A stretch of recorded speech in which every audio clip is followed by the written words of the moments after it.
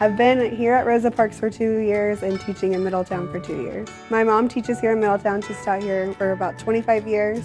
So I've grown up coming to her classroom and just helping her on my days off, and that's really what made me want to be a teacher. The summer after I graduated college, I worked at the Robert Sunny Hill Community Center here in Middletown, which is actually in the Rosa Parks community, and that kind of made me fall in love with Rosa Parks.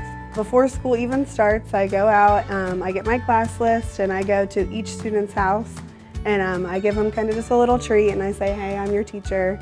And it's nice to get to see their houses, because like this is our home and this is our family, so getting to see their house and their family, it just starts the year off and you just hit the ground running. I hope that they learned that this is a safe place, that my classroom door is always open, and that really I'm just there for them like inside and outside of the classroom.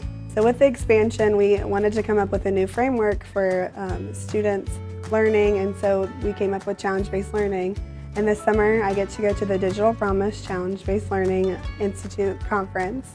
And so I get to be on the ground floor of that and bring it back to Rosa Parks, to the staff and the students, and roll out this whole new way of learning. Hashtag Middie Rising means just rising up to the occasion, trying new things, giving our new students experiences that will really benefit them.